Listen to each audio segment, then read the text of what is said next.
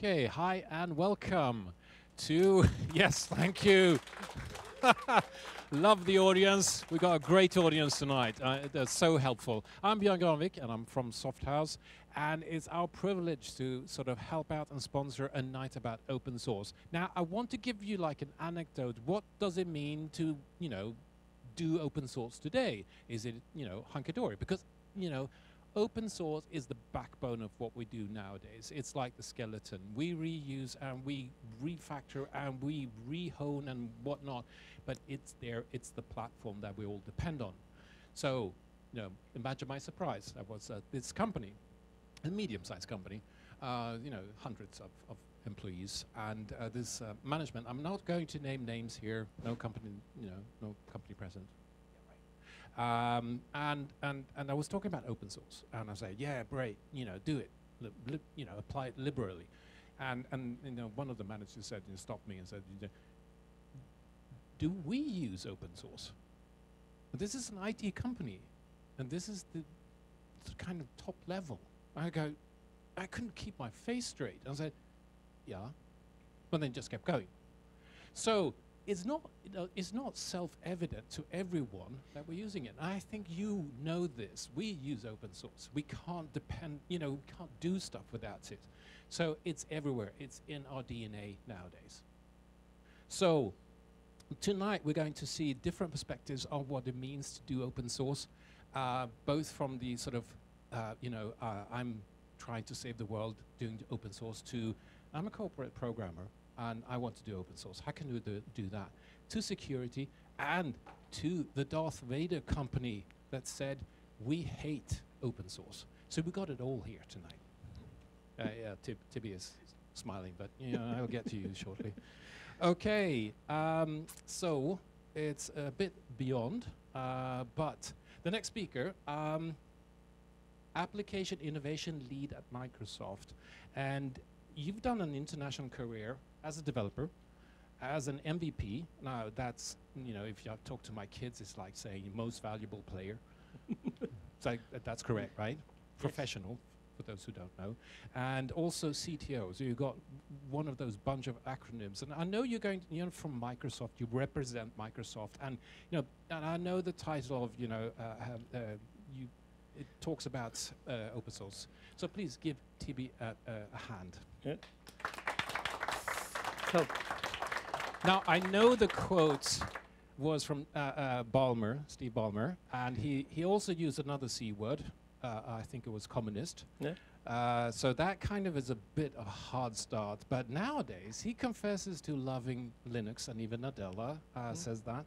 So was it always like this for you personally? I mean, were you always open source, or did you transcend at some point? Well, that's actually a fair question. I started to use the very first one, I would say, was Hibernate. That was really the the first one that was in the .NET ecosystem. Now, if I go a little bit farther back, I was actually working for JRocket, and JRocket was in Java space, and Java, in theory, is open source, and JRocket was using their specifications. Cool, we've got more to talk about. I hear this. Yes, so has anyone used Hibernate here? Or Hibernate. Okay. Well, in my case, it was Hibernate. Yeah. Who loves to hate it? Oh, yeah. Yeah, okay, okay. We got to talk later. Pizza, yes. I had Stockholm syndrome on that one. Yes. So, thank you, and the stage is all yours. Thank you. So, I didn't update you actually on that, because I'm not working for Microsoft anymore. It doesn't mean that I hate them or anything, but I am a Microsoft fanboy. I even put it in here, So, I started to work with Microsoft technologies back in '94, and I really, I really grew up with it. And even when I did Java and JRocket, I was actually still secretly loving, Microsoft and longing to get back. So I was thinking, talking about Microsoft and the relation to open source. And I know we say everywhere, or when I was working there, we used to say everywhere, Microsoft loves open source. I have a bunch of T-shirts, and every single one of them has the Microsoft loves open source here on the side. And I know a lot of people think this is a marketing slogan, because yeah, back to Balmer, he was always he famously said that they embrace and destroy. Like, let's embrace Linux and then destroy it from within.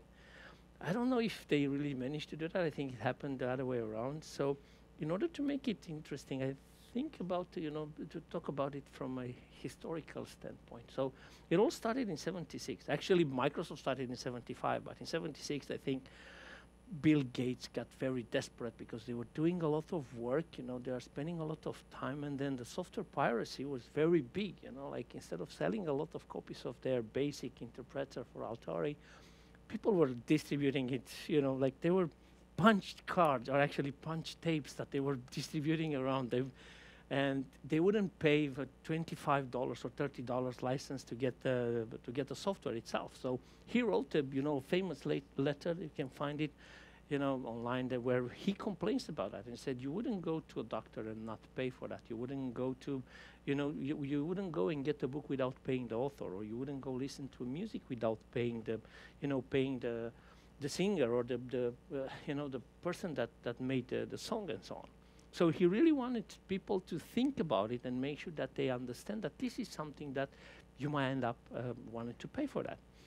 And of course, he had other things that happened, and I think that's when when you can say Microsoft started to have not a very nice attitude towards open source, and not really. I wouldn't say that was the only thing that happened. Anyway, if we move a little bit fast forward, like 20 years, and even more than that, in 1996, Java came out. And Java was, the idea was that this should be an open source thing, and that was a platform independent. And then Microsoft realized that they are losing actually the game, and they needed something more. It was C++, and I don't know how many of you did C++ back then, but yeah, so you remember the books. It was always the specification and then Microsoft specific. Specification and the standard and then Microsoft specific for pages.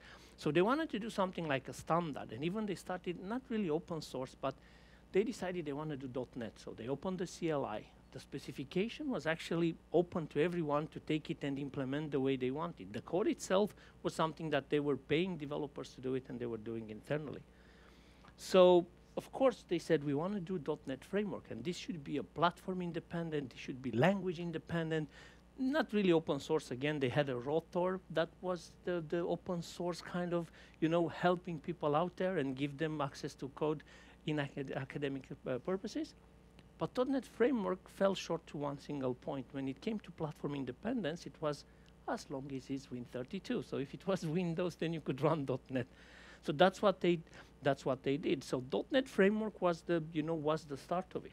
And then of course a year later, Ballmer famously said, Linux is a cancer. Actually, he never said Linux is a cancer. He said Linux is a malignant cancer, but he was not referring to the operating system itself. He was referring to the GPL, to the licensing model, because it was so like a pandemic. If you touch it, then you're done. You have to publish everything you do in a GPL mode. So that was a very bad proposition for a lot of enterprises. So he was just, sounding out what everyone else was thinking in the enterprise world. So I don't think he was alone in doing that. And to be honest, if you look about 10 years ago, no enterprise out there would willingly go to do any open source. I mean, they would, if you want to adopt any open source technology, you'd have to go through a lot of hoops. You'd have to go through, speak with legals and so on. But of course, a lot of things were happening, and .NET started to be more and more accepted by the enterprise, and then there were a lot of things coming out, like the Hibernate, so there was one of the product that was out there, and Microsoft was always trying to create their own product, and a lot of people became very upset with Microsoft and said, why do you have to reinvent the wheel? Why don't you help the ones that are already there and contribute to those? So that's why when Microsoft started to look around and try to understand, okay, so what are we doing here? So they contacted a couple of people. So to the right, it's Scott Gottlieb. He was still working for Microsoft he's still working actually right now, but he was working for Microsoft at that time. And he was looking at the things out there and what was actually making waves. And they saw Ruby on Rails, and they saw the ease of use and all the tenets that they had in there and how that works. And Guthrie decided we want to do MVC, and we want to, engage those guys because they were very vocal in the industry about open source, and they were working a lot with Microsoft technologies, and they wanted actually something better for Microsoft. So Rob Canary, Scott Hanselman, and Phil Huck, all three of them were working actually. So they started to work for Microsoft, and Microsoft created what was known to become MVC. So MVC Model View Controller, purely inspired from Ruby on Rails and done mostly, I would say, out of fear from, losing a lot of developers, of web developers to other, to other languages and other platforms, but was still something that Microsoft started to do. And that was the start of open source. That's when they started to actually be more and more open. It was in 2010 that Microsoft, for the very first time, released Visual Studio with jQuery included. So there was a copy of jQuery, or an official copy of jQuery included. And jQuery was, and it is still today, an open source library for JavaScript developers. So again, Microsoft was trying to do that more and more.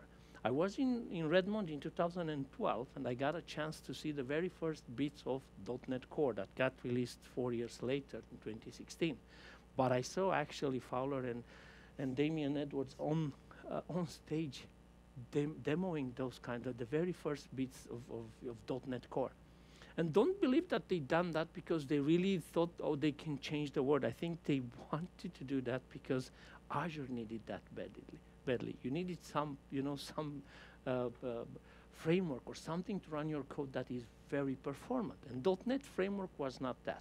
There was another aspect of it. Both Fowler and Edwards, they were very pro open source. They were actually, they released SignalR a couple of years, before that. So they were really talking about open source, and they were really wanting to have open source within Microsoft. So when they start looking at .NET Core, they said, we want to do that, but we want to do it in an open source fashion. Actually, not even today. I wouldn't say .NET Core is an open source platform. It's a source opened one, so you can see all the code, you can see all the things, all the projects and all the planning. It's happening actually out in the open, so you can participate into those if you want to. You can give your input, and Microsoft usually listens. They accept PRs, but quite limited ones, and mostly from people that they really trust and know. So they don't make it a big fuss out of it that, oh yeah, .NET Core, everybody can contribute. They still have the ownership of that. And if we move forward a little bit longer, in 2018, Microsoft acquired GitHub. And I think, if you think, Microsoft already invested a lot of money in creating something called Codeplex, because there was something else called SourceForge, which was full of crap and a lot of bugs and a lot of spyware and malware on that side. So Microsoft wanted to create something. The very first project that was published to Codeplex was actually MVC. So they put it there as an open source, so people can see the code, can work with that, and they publish all other things on Codeplex. And until 2017, that was the place to be.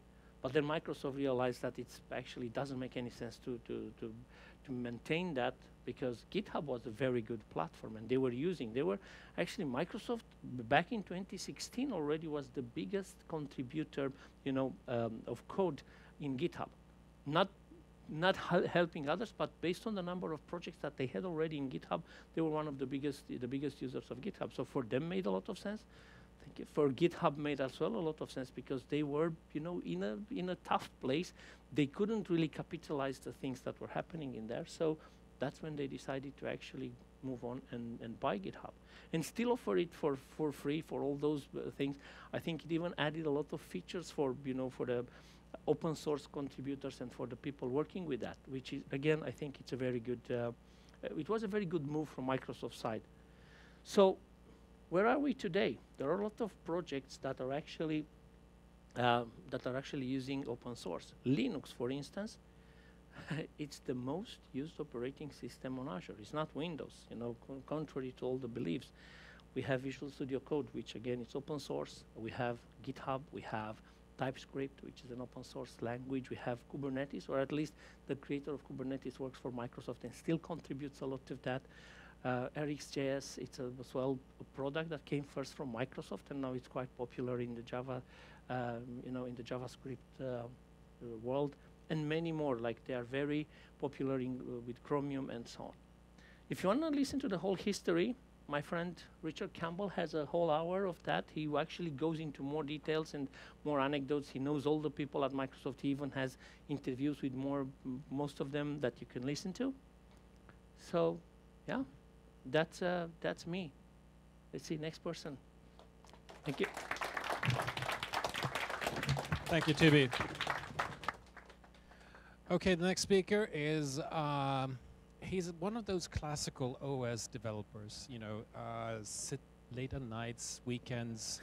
I'm making a fair guess here because given the number of lines of code he has out there and frameworks, I would say you've done your fair share of doing that. Now, also, and perhaps most importantly, Johan Holleby is a former colleague. You know, I kind of think that matters somehow, somewhere. Anyway, now, given all those time and hours, and I'm guessing you're doing many of them at night, what motivates you? Or are you going to get into that in the session? Yeah, I'm going to get into that in the session. Okay, so let's not delay any further. Please, the stage is yours, Johan. Thank you very much. Yeah, so today we're going to talk about open source and why I do open source. And that's pretty interesting for me, because usually I'm here talking about my different open source projects, but I've never spoken about my experience creating them, so that's new to me. Oh, I have an agenda. I will just show up some of my open source projects and talk about what Björn was alluding to. Why I got into open source and why I'm doing open source. That was pretty good, pretty good to have this kind of reflection for myself. I mean, why am I doing this?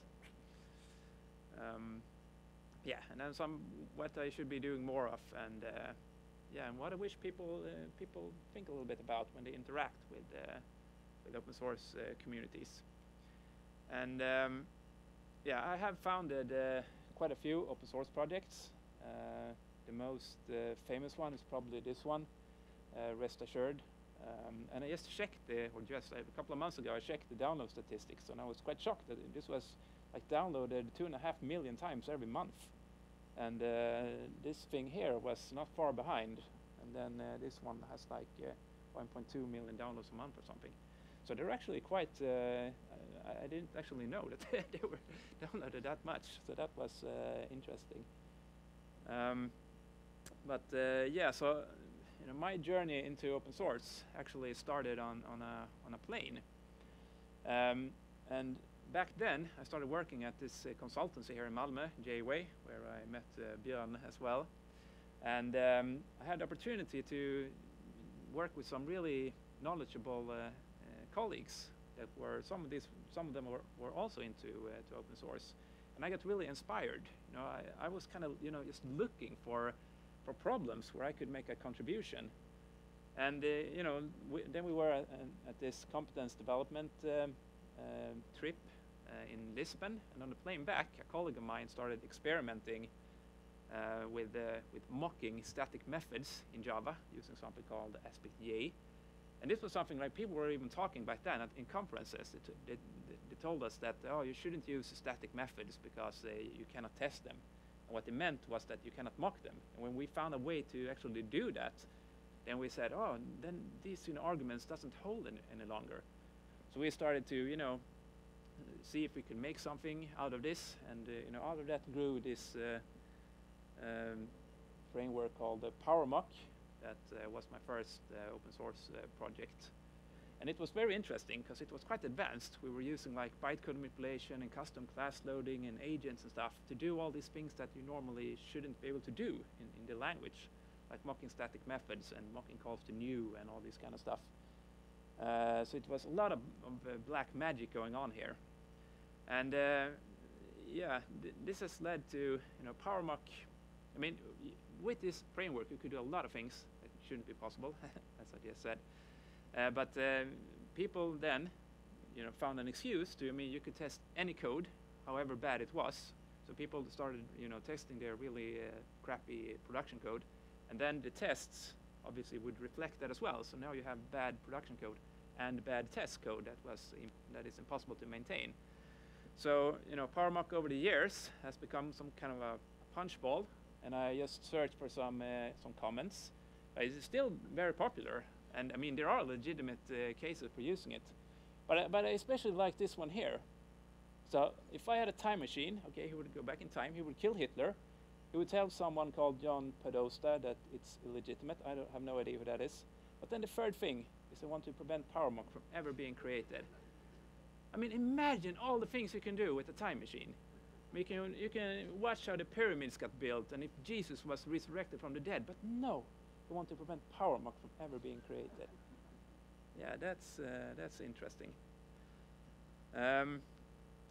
But yeah, the other two of my most downloaded projects are Rest Assured and Utility, and they also started with like I had a problem at work, and I thought that this should be easier to do. In the case of Rest Assured, it was like I wanted to test HTTP-based services, and I just thought that it was so cumbersome to do in Java at the time. So I created this, and also our utility was something similar. And I mean, the cool thing with all of these projects is that you get the opportunity to go to a lot of conferences, or at least I had that opportunity at J-Way, which was real nice. So I traveled, you know, to a lot of different countries and held talks and met a lot of people. It was a very interesting experience as well. And here I went to a really big conference called DevOps. And I mean, you are so small with this big screen, and there are like a gazillion people looking at you, and you are scared as, I don't know. But it was an interesting experience. Yeah, this is my latest open source project, Current. I was here last year talking about this. This is an event sourcing library. And this, I had an idea for this library. I've been interested in event sourcing for many, many years. And I thought that maybe I can do something, you know, simpler than everything else that is out there, because I thought it was the existing solutions were too complex, in my opinion, and I wanted to. The framework shouldn't, you know, force me to write code in a certain way. I want to be able to write my code in any way I like, and then use this library. And yeah, so. I have an ex-colleague that I talk to from time to time, and we had this like we were challenging each other. So I just felt that I have to write something, and yeah, unfortunately, I have to make it open source, and I have to, you know, write all the documentation and all the things. Otherwise, I'm not settled. So this is how my latest project got started. But yeah, there is some downsides as well of doing open source, and once you release something as open source, people expect things. So you need to do maintenance, and people complain if a feature is not ready, why isn't this bug fixed, and why haven't you updated the documentation, and so on and so forth. And like in PowerMock's case, I mean, I have my custom JVM. Why doesn't that work on this particular minor version of Mockito? Like, you should go and fix this.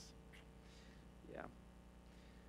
And then there are like, you have to write documentation. So this is some documentation for Current. And I wrote this last summer. I actually went up at 6 a.m., 2 hours before the rest of my family, for my entire vacation, to write this documentation here. So that's pretty insane now that I reflect on it. So I mean, this is the question. I mean, why do I do open source? I mean, of all the things I could do. I mean, it sounds horrible. No, I don't know. I mean, I honestly don't know. Why do I do this? I just feel the need to contribute, and I think it's fun in the beginning. But then, like, if you have to maintain your product for like 12 years, in the case with PowerMock, that it's kind of, I don't know. It's not always fun. But yeah, then of course, I mean, you can build your name and a CV. I mean, personally, I don't care that much about that, but it's not a bad thing, I suppose. Explore ideas. That's really good. I mean, sometimes you have ideas in your head, but it's, you know, when you need to do something, you write it down, then you see if it works. So that's one thing as well. And yeah, I do love when people say nice things about the projects I've created. That's good. And also another thing that keeps me doing open source is competitors. You maybe so in the case of Rest Assured, I was quite early, but then competitors started to arrive, and then I have to hack away and do more features and change stuff so that people will still be using it. And yeah, I can skip that. Yeah, and then speak at conferences and Foo Café.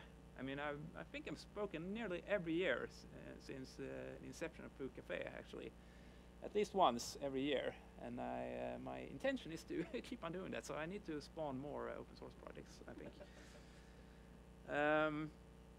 What I probably should do is invest more time in community building, because I want things out. I'm more interested in the technical things and not that much about community. But it would be great to have more people involved. I mean, I do get a lot of pull requests, but that can also be quite demanding. You have to like check the review all the pull requests and stuff, and have a lot of discussions in mailing lists. So better developer documentation would be a good thing as well, so that other people could get into. But then it's more documentation. I mean, I want to write code. So yeah. And yeah, what I wish people would think about is that some projects are completely voluntary by individuals, and this is the case for my projects. And you shouldn't expect too much for every open source project that you use. And please help out, and just be a nice person. I mean, you don't have to write bad stuff or negative comments all over the place. It can bring you down. I mean, personally, I don't really care that much, but it's nicer to read good comments or nice comments about your products, obviously. Yeah, and then you should try to find a good employer. So I mean, Parkster, they sponsor these projects. Like if I have something that I want to do, it's I can work on these projects on paid time, which is awesome. So yesterday we discovered a bug actually in Rest Assured. So I've spent more than 2 hours, and I'm really frustrated because I still haven't solved it. But it's really hard to find times in the evenings and mornings and stuff when you have all these projects.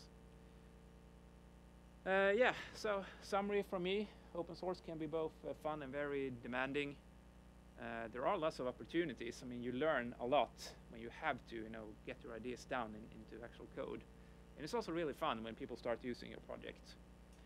But maybe this is a note to myself. I should probably be much better at building a community and try to bring people in so I don't have to do everything myself. And it's not like I don't do everything myself, but I do quite a lot by myself, and yeah, that can be quite demanding. Okay, thanks a lot for listening. Thanks, Johan. Our next speaker is Alexandra Ola from a company that, can you help me out here? You gave me a sneak. Okay, there you go. So don't say anything else. You got quite the background. I mean, you like from programmer to community servers and the mastery in community. And I have to read here, voluntary and community studies. Okay, you've yeah, done that's some quite research. a background. I mean, I'm impressed. What are you most proud of? If you look back at your CV and LinkedIn, and yeah, feel free to do it. It's impressive. I think there's something good about every experience. The community building was really good, but I think you can experience that as well in the tech sector. So maybe that's something that I'm only getting into. Okay, so we're going to have a sleep in later tonight, just as you've been prepared. So I got a question here, 2 questions. Open source is used everywhere, seriously. But if we have a bug in it, isn't that a case against open source? Because if it was all proprietary, the bug would not be reproduced along thousands and thousands of servers. So have you ever thought about it that roundabout way of it's so successful, that's a drawback? But we also have that 1,000 eyes principle, or however many eyes, where so many people see the code. There's always someone who helps out and submits a fix, right? Okay, good. Yeah, well, I like that argument, but for the sake of it, I wanted to make the other dark side argument. Thank you. Please give Ola a hand. Thank you, Ron. Hello, everybody. Thank you for the introduction, and thank you to Foo Café and Soft House for organizing this event and bringing the open source community together. It's very nice to be here. I'm always on the other side. So I decided that in the last months, I've learned quite a lot, and I wanted to share with you in the spirit of Foo Café and sharing with other people. As Björn said, I work for Sneak. Sneak stands for So Now You Know. We're a cybersecurity company. My team works specifically in the Java ecosystem. We scan open source dependencies and projects, and we look for vulnerabilities, and we suggest fixes. So today, I would like to tell you about my personal journey to security, a slightly embarrassing one. I wish I could tell you it was someone else, but it was me. And I'll also tell you about a couple of recent prominent security incidents in open source. I'll bring up some numbers from the recent State of Open Source Security report. And I'll give you some tips on how to improve your and your organization's security posture. So to start with my own experience, I started coding about 4 years ago, and my background is in environmental science. That's one of the things that is my background. But I really wanted to develop applications for scientists and automate some processes. So the first application that I worked on was meant to analyze freely available satellite imagery for changes in vegetation. And that was quite a difficult task for me. So I was very proud when I finally accomplished it. I uploaded the code to GitHub, and I started getting lots of notifications from Dependabot telling me that there are threats in my dependencies. And that really scared me because I didn't know what to do about it, and security was not my background and not anything that I thought about. And a couple of well, what I did then was really I swept the problem under the carpet, and I just switched off the notifications. And a couple of years later, I worked on another application that was for volunteers to enter environmental observations on a map and into some surveys. And I was really focused on the features that I was adding to this application. After a few months, when I was sort of ready, I asked some volunteers to test it before Christmas. And I still remember when, after a couple of days, I got an email from one of the volunteers saying, talking about his newly acquired hacking skills and how he discovered that the application was vulnerable to cross-site scripting attacks. And again, I got really scared. And that was a Christmas holiday ruined. I spent a few days trying to figure out how to fix that. So yeah, that's my experience of security. And then I realized that it's not just me and my small projects and my little bubble, but it's also a lot of big organizations that struggle with the same issues. And if you're a Java developer, and otherwise as well, you might have heard about the Log4Shell incident from last December. That was a zero-day vulnerability discovered in a Java logging framework, very popular one, Log4j. And at that time, it was estimated that about 8% of the most popular, the biggest Java package repository, Maven Central, was affected. So again, I saw that, not much experience of security, but I thought the application that I had worked on at that time was Groovy on Grails, which is in the Java ecosystem. I thought I should check if I'm affected by this. And I searched for Log4j in my code base, didn't find it, so I thought I'm safe. But then later, I learned about transitive dependencies, so the dependencies that are brought by the dependencies that you're using that you actually see in your project. And I learned that 60% of instances of this specific vulnerability were found in transitive dependencies, so the ones that you wouldn't see in your manifest files. Another interesting thing about that incident was that 79 of the projects affected by Log4j had the vulnerability more than once on many transitive lines. And what that brought home to me was that your code is only a tiny fraction of the application that you own. It's estimated that 80 to 90% of code base is open source. And I also thought it's a little bit like cake. Like we all like getting it for free, and we all like it, but it's really layered, and you never know exactly what is in which layer. You're getting all this code from third parties, from the internet, and you don't always know what you're getting. And 80% of vulnerabilities are found in those indirect dependencies that you don't write into your manifest files. And it's not only just malicious actors that might want to exploit your application or might introduce some malicious code. This year we've seen a couple of incidents with protestware, and it was open source maintainers who actually modified their code in political protest or expressing their personal opinions. A couple of more loud ones, the ones that you might have heard about, was Node IPC, where the maintainer added a dependency that printed a message against the war in Ukraine in developers' machines. Yep.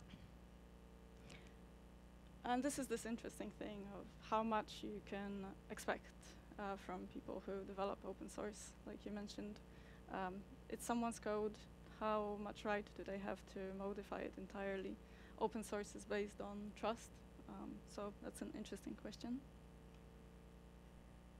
This year, the Linux Foundation, in cooperation with Sneak, released a report on the state of open source security.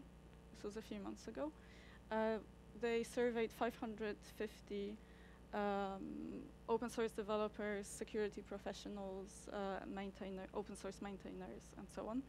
And we also used data from 1.3 billion open source projects scanned by Sneak.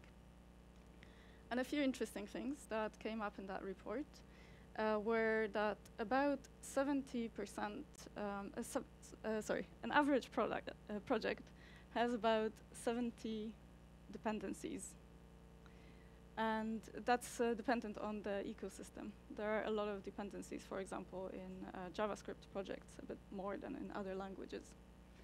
Another interesting thing was, of those dependencies, 5 had critical vulnerabilities in a project. And yet, 49% of organizations have an open source security policy. So only about half know what to do if there is an incident or have a plan. And those organizations are quite unlikely to have trust and be confident in the security of their dependencies and indirect dependencies that they are using. There was also a question of who is responsible for your open source software dependencies security. And interestingly, 25% of respondents said that it's either open source maintainers or nobody who's responsible for their security, which I found also is very interesting. How much can you expect from open source maintainers? And this is, of course, not to say don't use open source. Going back to your question, Brian. I think open source is great. I really agree with the ethos. And it's just to say that we should enjoy it responsibly. And I've got a few tips for you or your organizations, what to do. Automate. That's easy enough to do. There are some, there's free tier tools that do that for you. Cut out the human factor, save time of your developers, and just automate the process. Use tools like software component analysis that scan your dependencies, and static analysis security testing that checks your code base, the code that you're writing. That's just some examples. Know your dependencies. Be up to date, upgrade your dependencies when new versions become available, and don't put off issues because they only grow. Also, when you're using a package, check the health score of the package. There are a lot of free websites that give you that information. And if a package isn't healthy, if it's not maintained, or if it doesn't have a healthy community, just find an alternative. If you're an organization, appoint a security champion. It will be a person who will take the ownership of security in your team, and they can teach other people about what they learn.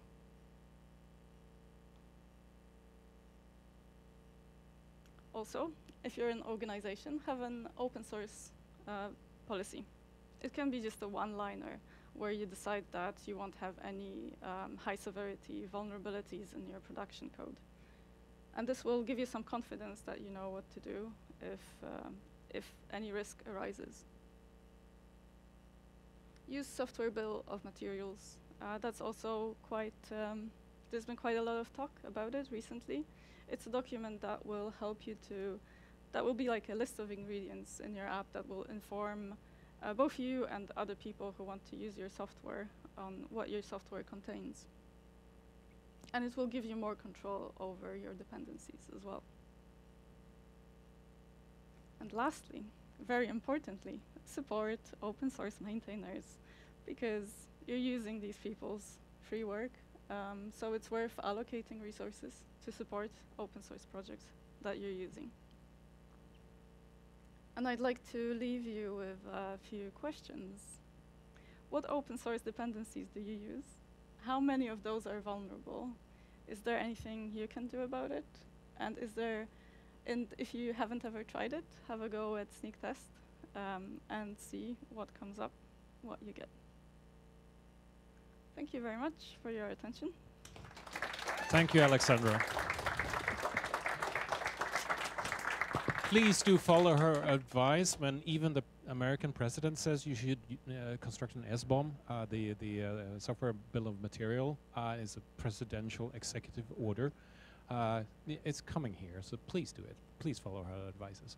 Now, before I introduce the next speaker, I'd like to take a moment just to reflect on Johan. He is the archetypal kind of open source contributor that, you know, steps up during his vacation and tends to his code before his children. That's tough. But, you know, all you need is that drive, the time, and then a problem, and then you go for it. Our next speaker maybe is not there quite yet. Abid is a yes, and give him a hand, please. Abid is an international programmer from Pakistan via working for South Africa to Sweden, and also an Android programmer and so forth. Now, I kind of wanted you to have a shot at talking here, and I'm going to juxtaposition you, you know, like the totally different programmer that works from 9 to 5. You don't. I just want to say he does code in the evening. But for the sake of this session, imagine how do you do open source at your company? Now, is that a fair description, or am I making too much of an you know, antithesis of you and Johan here? Yes, you can even work during the working hours and contribute in the society. Actually, Yeah, so you know, can you make a salary and make a dent in the universe? Yeah, we can sometimes. Yeah, okay, Yeah, so we can that's talk about basically the session Yes. here. Please, Abid, go for it. Thank you. Thank you. Thank you.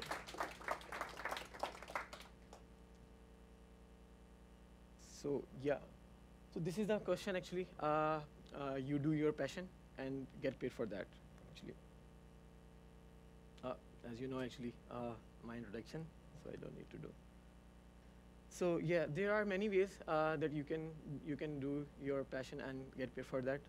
The one of them actually, it's improve as we are developer actually, we are actually using open source project in every time actually.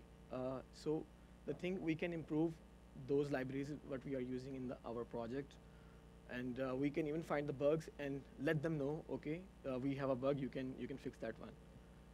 And the other way actually, we can even suggest, suppose we are using some of the one of the library in our project, and there is some kind of improvement or suggestion to add some kind of new thing to improve that library. So we can even do that thing during our project, working in our project. And the third one, find the dormant project and meet that clients in needs and restore to life. And this is the thing what I have done actually in Soft House. And the last one, start your company and quit your job as behind it. So yeah, I have chosen this one of the way actually. I found a dormant project and restore to the life. What things you need to do for that? You need to collect the requirement from the client first. Okay, what they need actually, and then find a lead. Find a lead means find a project that is actually very near to the base of the requirement of your client actually. So yeah, and then put a new soul in that project, new implementation, build your own building on the top of the base, and give it to the life to that project. So this is the thing what I have done actually in Blue Term 2 actually. This is the project based on VT100 and it is introduced actually in 1978. It is digital equipment. And the application that I have found it was built in 2012. And that application, Blue Term 2, based on this VT100. And it was completely, I would say, died because there is no work later than 2012. So we have found a lead. We need to build a project that based on this VT100. So I just got this dormant project, a Blue Term, that was completely died. So and that project actually it's communicating via Bluetooth serial. So what I need to do for that actually, I need to update to fulfill the requirement of the client and deploy to our client actually. So which steps actually I followed for fulfill the customer needs actually. The thing is, because it was built in 2012 and it was not supporting to the new Android device. Since it is the Android application, it was actually built in Eclipse 2012. It was not even the Gradle-based project. So what I have done actually, I have just completely migrate to the Eclipse-based project to the Gradle-based project. And then in this way actually we just make that project to work in the new devices. And then next customer need actually, he wants us to do the point-to-point configuration because they have some secure system. So what I've done actually, I have implemented point-to-point configuration on that project and give the secure system for the client actually. And the third main requirement actually, because we don't have a keyboard in our mobile, we have a keypad. We don't have any kind of escape character and tab character in our mobile set. So what I've done actually, I have built some shortcuts for that keys in that Blue Term project. So, for example, like you just press volume up button and press any key that will act like a tab character, or you will press volume down button and press any numeric key that will act like a escape character. So in this way, I have solved this problem. So yeah, the final phase actually, the deployment. Once I have done all this changing and puts a new solve into the project, so it's time to deploy the project on Google Play Store and share that document with the GitHub and give it to the client. So how the things are working with our client side, I would like to invite Edward, and he will explain how he went through with client and how he agreed them to be in open source. Big round of applause.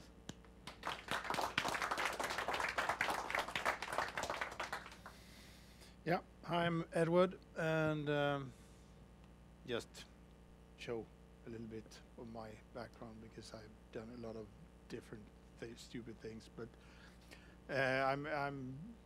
originate from the technical side, but today I mainly work with business development and so on, and I'm a consultant manager at Softhouse today, working with Abid and Jens, Berush, and Björn, and so on. Anyway, moving the customer from having a request for a feature in some old legacy code and have it taken from the open source community and make it proprietary, it didn't feel good. So I wanted to move the customer from having their needs fulfilled and also doing something for the open source community and having Softhouse making a mark there also. I had a firm request from Björn, where he is now, to also have something going on for the open source community. So I had a good chat with the customer and explained to them, we can do this for you, fulfill your requirements based on this old legacy code, and at the same time we can present your name and Softhouse name in the open source community, which will improve your brand, I would say. So I made it a business opportunity for them, and they jumped for it. So there was a technical request that will moved over to minimal work for getting your the ASA brand to a wider audience and the open source community. So we wanted to generate brand and staff recognition. I mean, also easier to get people to want to work with us in our company, and also ASA have easier to get people because they have got to know these brand names through the open source community. So we made a co-financial agreement. The main part was paid by the customer to do their thing, and Softhouse pitched in a little bit in order to do the open source, and we gained both these advantages. And Softhouse company went from the maturity level 1 to 3 in short time. So that was my take on this, and thanks. Thank you. Am I going to look? Yeah, I'm hijacking this because actually I'm putting on the Softhouse cap here. Now, this was a puzzle, and Abid did the project, saw the need. Edward saw the ability to combine this and make it into business. Now, from my point, and I'm in charge of the solution area, we call it like that, is a competence area, and it's meant to further our ability to do and contribute, both on the sort of open source policy documents to education to this session actually, which is kind of a, building our brand. I'm being honest here. But I could see all these possibilities sort of like in the puzzle fitting very nicely together. Now, here's my take. If you work in a corporate development, you are dependent on this. So find your stakeholders, find the people who can bring in something to what you want to do, and then build that puzzle. It's more difficult, but it's doable. It's a different way of doing open source. So from the lone coder fighting it hard out there, getting millions of downloads of code, to the person making sure that we have a secure open source, and to the big corporations that actually turn around and consider it all. I hope we offered you a big slice of different perspectives on open source that it stands today, really. So thank you, Tibi. Thank you, Alexandra. Thank you, Johan, and Abid and Edward. It was great having you here. Thank you all.